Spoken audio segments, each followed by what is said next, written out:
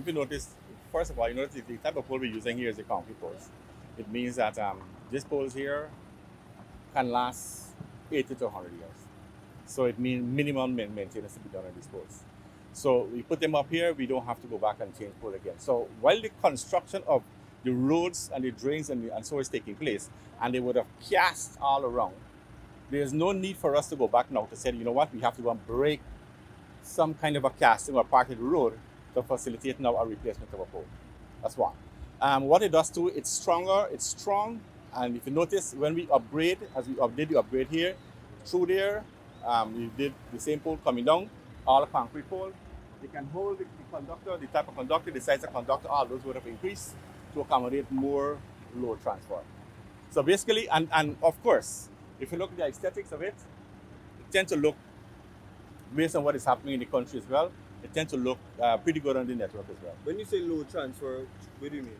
Like we were explaining earlier, as the demand for power increase, more load would have to go through the line. So the conductors now will have to be bigger, right? To accommodate the excess load or the new demand that it has to take to transfer to. This is the distribution, so it's going to be transferred to a transformer, and the transformer is subsequently going to break it down to the low voltage that the customer is going to use. So you mean more electricity will be passing?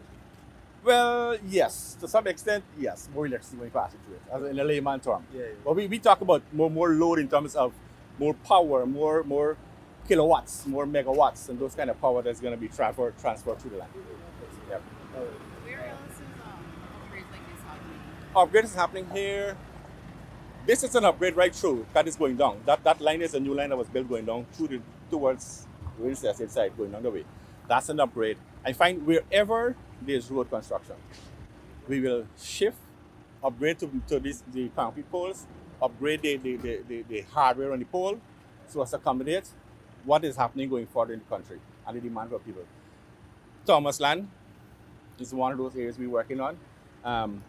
Arapaima is one of those areas, Abibaku Road, and going forward. And if you go down the east coast on the railway line, throughout the entire railway line, you find that there are upgrades are going on because the road is expanding. So as we shift the network, we upgrade it to the newer kind of a facility we have.